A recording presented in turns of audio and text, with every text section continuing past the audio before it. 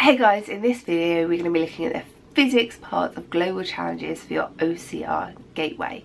Now I'm going to take you through everything you need to know, and to go with this, to check off, to make sure you've covered everything, there is a free revision guide which you can download from my website. Stopping distance for a car is going to be made up of two things: thinking distance and braking distance.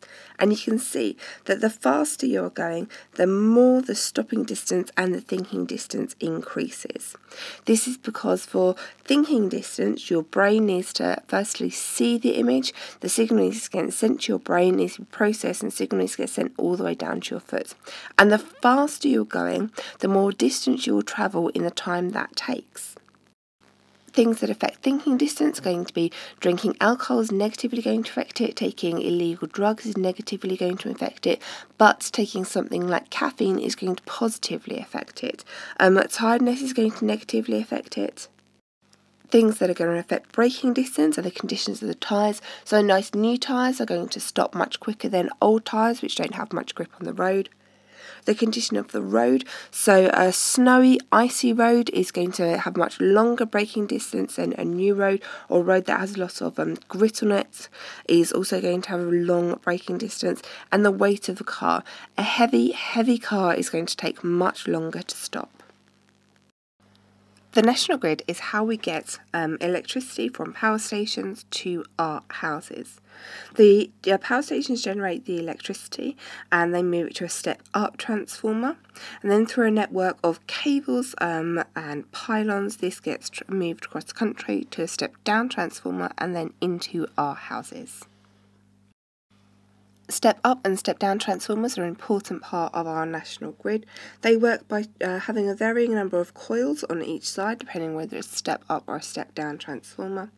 A step-up transformer will turn a low voltage into a high voltage so that the energy can move through a system, electricity can move through a system with less energy loss, making it more efficient. Whereas a step-down transformer will take it from high voltage into a low voltage so it's safe to be in our homes.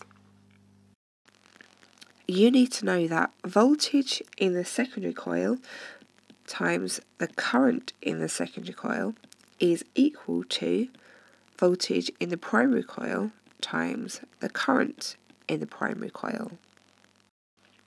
And our units for voltage are volts for current, amps, voltage, volts, currents, amps. When we're thinking about generating electricity, we can either do that with a renewable source or with a finite source. A renewable source is one that isn't going to run out and we can get more of it, whereas a finite source is going to run out. Renewable sources include things like the sun, the wind, water including tidal power, hydroelectric power, wave power, geothermal power,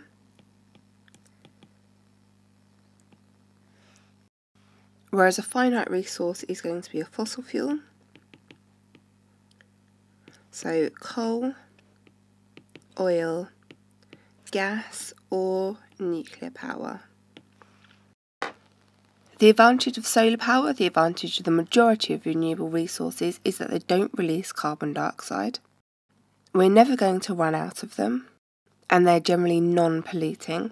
The disadvantage of solar is that it doesn't happen during night and it isn't very good on cloudy days or wintry days. It can also be expensive to install. Wind turbines, a disadvantage of wind turbines is that some people don't like them. They also don't work very well on non-windy days. Tidal and wave power can be disruptive to the local environment, whereas a hydroelectric dam involves flooding a large area which may include people's homes or animals' habitats. And the disadvantage of geothermal power is that it can only be used in volcanic countries. The advantage of using fossil fuels or nuclear power is that they are very, very readily available. It's a very, very cheap source of electricity, and things like coal power stations have a very short start-up time.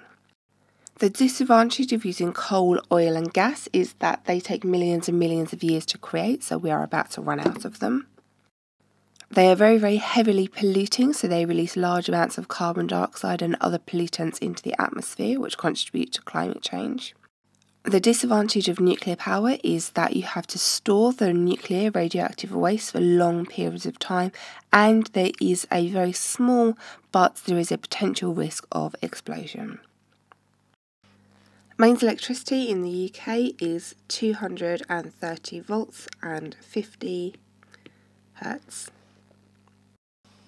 Inside a plug socket we have a fuse which has a very small bit of wire going through it. We can see from the circuit symbol for a fuse, wire going all the way through.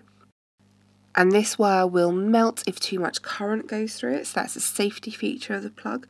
We have the live wire, the earth wire, which is another safety feature of the plug, the neutral wire, the pins holding them down, the cable grip, another safety feature, making sure that the wire doesn't go anywhere, the cable, which is doubly encased in plastic. This is encased in plastic, then this is encased in plastic, again another safety feature of the plug, and the plastic casing, another safety feature of the plug. When we are looking at stars, we can see light coming from them, and the wavelength of light can tell us things about them. If the wavelength has increased, the frequency has decreased, it means the wave is being stretched out, it's moving away from us. When the wavelength is increased, the light coming from these stars is going to look red. We can say this is red-shifted. Sometimes the light coming from these stars might look a bit blue. When stars look a bit blue, it's because the wave is being squashed. It has a decreased wavelength and increased frequency. That means that the star is coming towards us. The majority of stars in the galaxy are moving away from us. You're going to get maybe a dual system where one is moving away from us, one is moving towards us, so one might show red shift and one might show blue shift, but the majority are moving away from us. And because they're moving away from us, we can make the reverse assumption that at one point they were closer to us, really close to us, or that at one point they were in the same place as us. And this is how redshift gives evidence for the Big Bang. Here we have the life cycle of a star. It is going to start off as a cloud of dust and gas. And these are going to come together under the force of gravity, because everything has gravity, no matter how small it is, no matter how large it is, it all has gravity. And then we're going to be a main sequence star.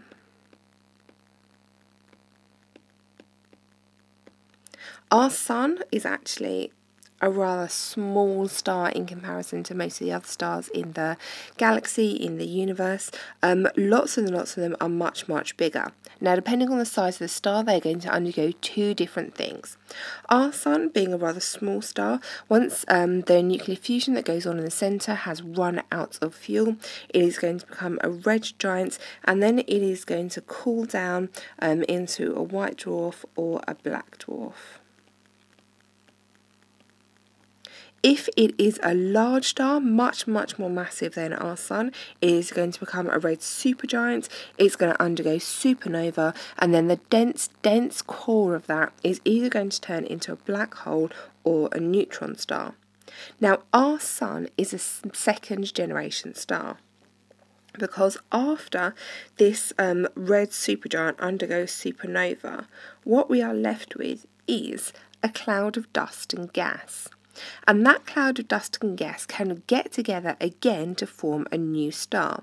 And we know this is because the sun has heavy elements.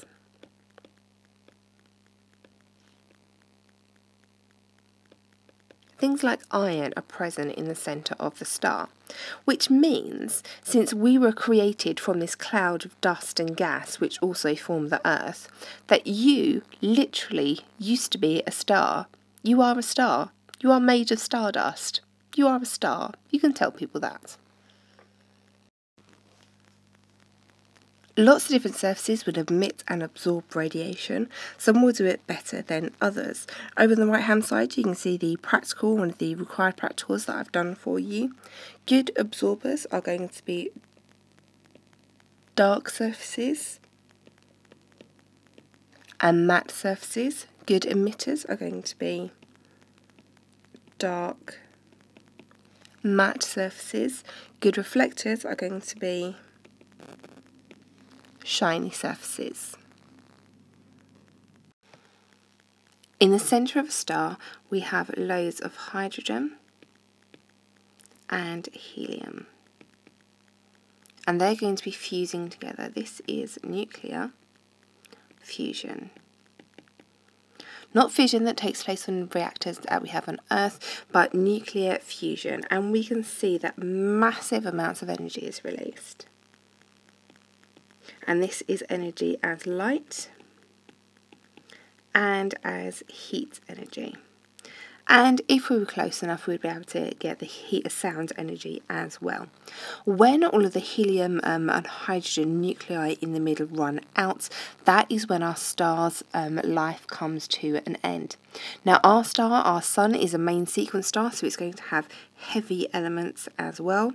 They are going to be undergoing the same process, but the majority of elements inside a star, inside the majority of stars in the universe, are going to be hydrogen and helium. Everything emits infrared radiation, and this is the balance between the amount of energy or the temperature, the heat that is being absorbed, and the amount that is being emitted at the same time. This can tell us a lot about the temperature of an object by looking at the wavelengths that are being emitted. Now, a blackbody is an object in space which is going to perfectly absorb radiation. It does not emit it, it absorbs it.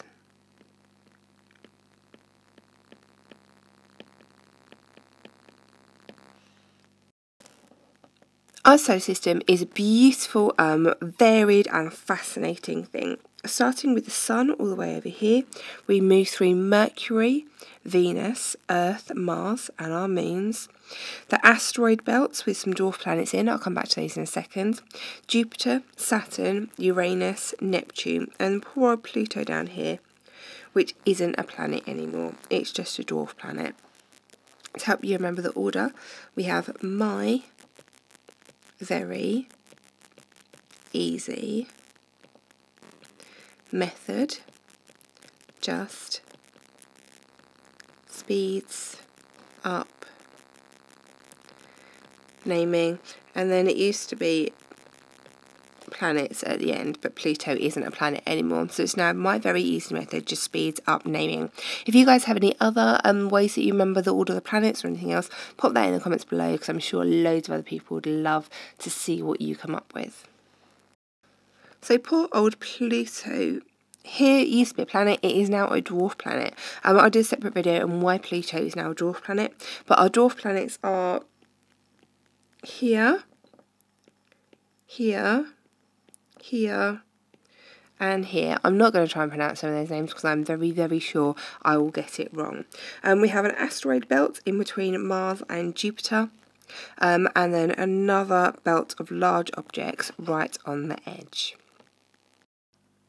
People used to believe that all the planets revolved around the Earth, but now we have moved to a heliocentric system and we know that all the planets revolve around the Sun.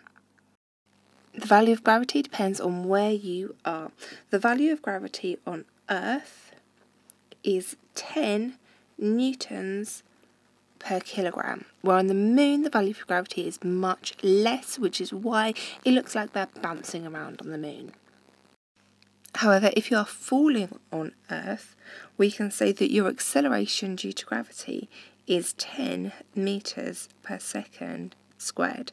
Same number, different units.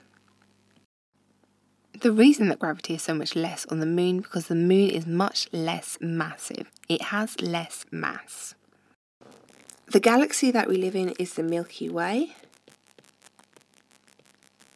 And here you can see the Milky Way stretching across the sky.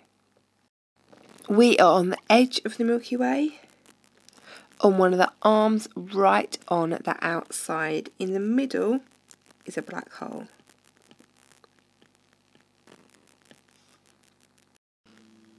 An artificial satellite is going to be something that we've put up into space to orbit the Earth, whereas a natural satellite is going to be something like the Moon, which naturally orbits the Earth. A satellite is just anything that orbits the Earth. They maintain their orbit around the Earth due to gravity. There is a key distinction between the terms speed and velocity. Speed is how fast you are going.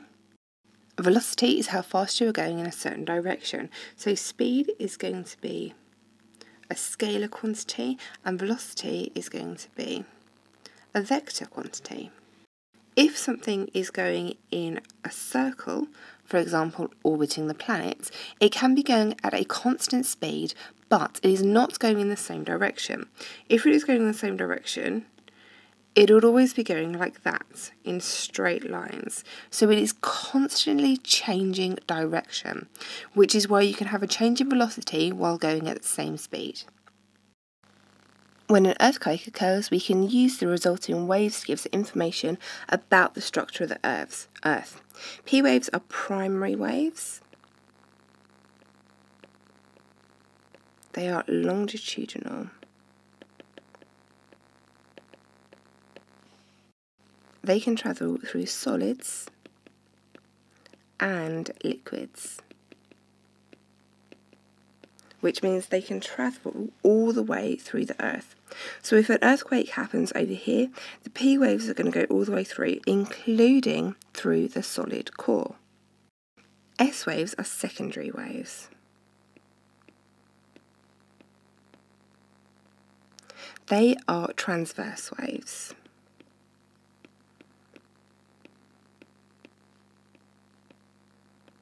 And they can only go through solids. So they can't go through liquids. And because of these two different types of waves and how they're detected on the opposite side of the Earth, this tells us information about the structure of the Earth.